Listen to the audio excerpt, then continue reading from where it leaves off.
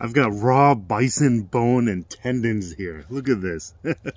Got these from the Makoce Agriculture Development team. They were a group of indigenous people that were showing the locals up north how to butcher and utilize a full bison. They butchered 2 bison and they're going to be utilizing the entire animal. I had the amazing opportunity to go up north and help them out with this. When I got there, they had all 8 quarters brought in and they were enormous. And I helped like cut off the meat off of the bone. And I got to separate like the tendons and the bones from each other. And I learned so much from them. And it's really, really incredible. So they gave me some stuff to bring home. And I'm going to be making these into tools or eating it.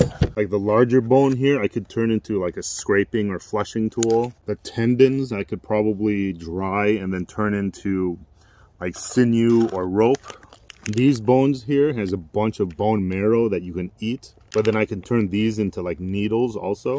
I have a roast and I also have a bison toe.